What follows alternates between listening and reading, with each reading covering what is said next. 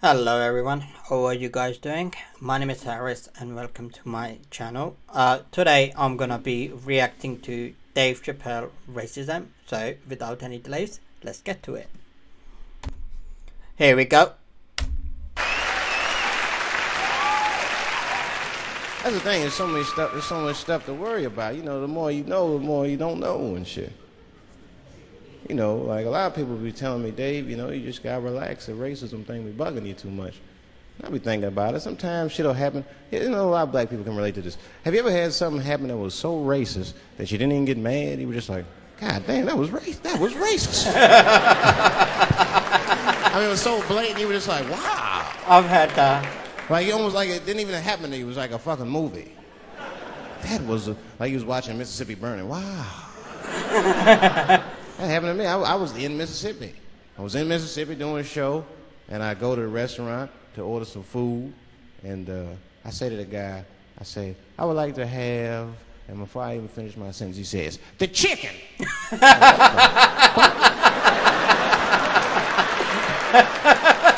I could not believe it. Predetermined. Could not believe that shit. This man was absolutely right. I said, how did he know that I was going to get some chicken? I asked him, I said, how you know that? How did you know I was going to get some chicken? He looked at me like I was crazy. Come on, buddy.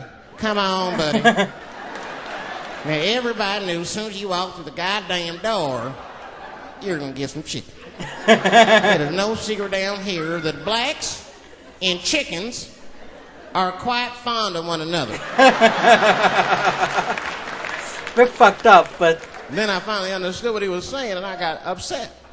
I wasn't even mad. I was just upset. I wasn't ready to hear that shit. All these years, I thought I liked chicken because it was delicious.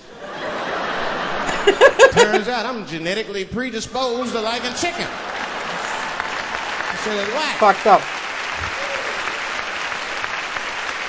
I got no say in the matter. I got ruined chicken for me. I'm scared to eat it in public. I want somebody to see me and say something. You know what I mean? Like, you be eating some chicken?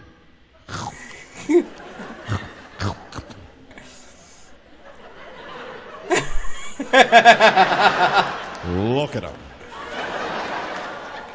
He loves it. Just like it said in the encyclopedia. Look how happy he looks.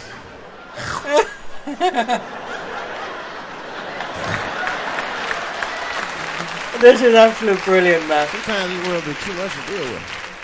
That show business be crazy. That's where the cultures really collide. Show business bring a lot of races together. Sometimes it works, sometimes it don't. This is one thing that happens that's funny. You know, sometimes I'll be on a business call, right? You know, like with a lawyer or something. You know, my lawyers be white, and like we'll be on a call, right? And they'll be like, "Oh, okay, Dave, we're gonna close the deal. Was that fine with you?" I'll be like, "Yeah, that's good for me." Great. You have a good weekend, Dave. I'll be like, "All right, you too, man. Peace." All right, bye-bye. Trying in a word just to confuse people. I don't know what to say, right? So sometimes I'll make up shit that's not even slang, just to see how they handle it and shit. It'll be the same business go, all right, we're going to close the deal. Is that fine with you, Dave? Yeah, sounds good to me. Great. You have a good weekend, Dave. All right, buddy. Zip it up and zip it out. Oh. All right. Zippity-doo-dah. Bye-bye. Zippity-doo-dah. Bye-bye.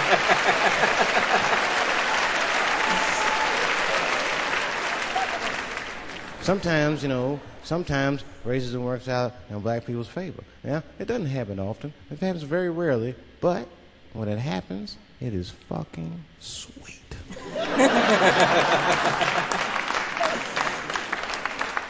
I'm serious.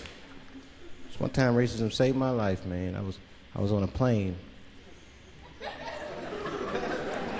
I was coming from overseas, and I don't know how this guy got a machine gun on the plane, but he stood up, man. He said, "Everybody, get on the fucking ground.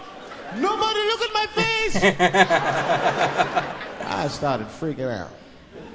because he was Chinese. I was like, why is he talking like that? That's how you flip a joke on his head. He was screaming and crying. I was the only brother on the plane. Well, I thought I was the only brother. I looked over. There was one other black dude. He was from Nigeria. I looked over at him. He was looking right in my face, man. He didn't say 2 words to me. He just looked at me. He was like...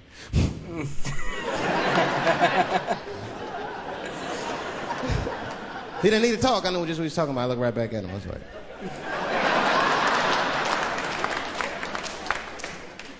Some white dudes on the front of the plane seen us. They were like, oh, my God.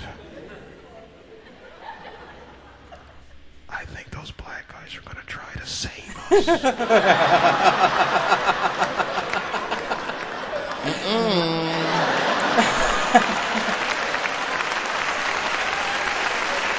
We were just communicating that we understood the situation. We were both seeing the same thing. What we understood was simple. Terrorists don't take black hostages.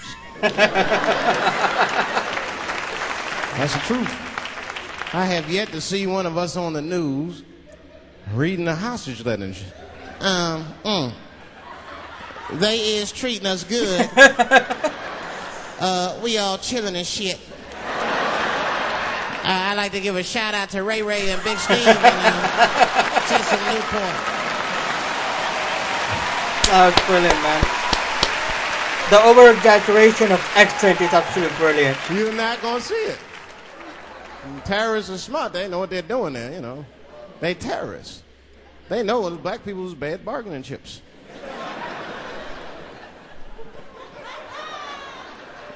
They called the White House and said, hello? We have got 5 black... Hello?